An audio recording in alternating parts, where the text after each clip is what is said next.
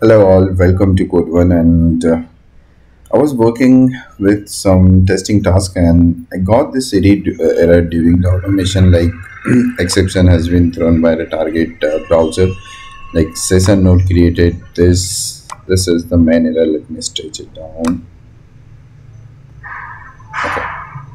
This version of ChromeDriver only supports Chrome version 130 and current browser version is 133.0.694.3.99. How can you resolve this errors like while you working with automation? And currently this is a spec flow project I'm running, and it will valid for this trick will be valid for each and every tools. Like if you are using Java domain, or you are using Cucumber or TestNG, or if you are using Notepad, NUnit. So you or spec flow. So how can you solve this? The very first thing, like you have to verify your version. But just understand the error. It's saying your Chrome driver is conflicting with your browser version. Okay, and in Visual Studio I will show you how can you check this, and in Chrome browser also. So just go your Chrome browser, go to this three dots, help and about. You will see here my Chrome version is latest one, which is 133.0.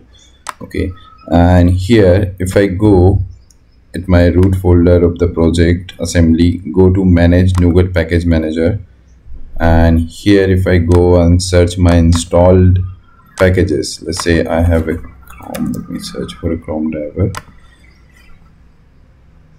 Okay, let me search for driver. If you see, my driver current version is 130 and here I'm using the browser as a 133, right?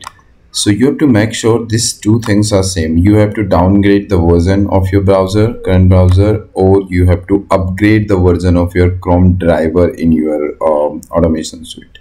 Okay, so let's update it. So I'm going to go here on the drop down, okay, and select the latest stable version 1330, and you can find this NuGet manager by right clicking on this thing and go here and check this NuGet package manager. Next option we have, I guess, under the tools, options, not options.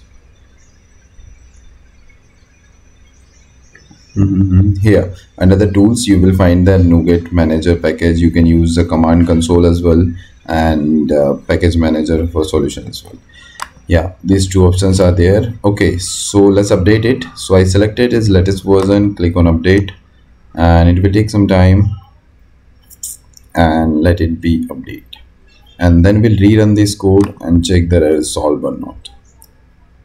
So now you can see the version, install version is the latest version, and my Chrome version is also same. Now if I run this, it will solve that error and it should run now. So I'm running my test case, and this is simple test case spec flow. Purpose of this video to solve the error. Okay, so it's loading and the browser is open and load the page, and the browser is all the test case is also the same. I navigate to the URL.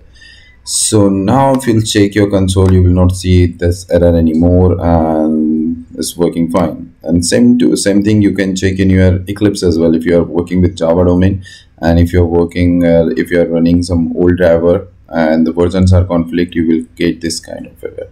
Thank you so much for watching video at Code One. If you like the video, please subscribe Code One channel and more trick and tips about the automation and many tutorials of the automation. Thank you.